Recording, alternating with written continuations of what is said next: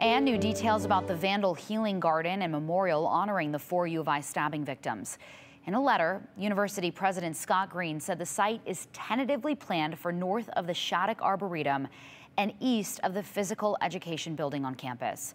According to President Green, the Vandal family has raised more than $220,000 to fund this project.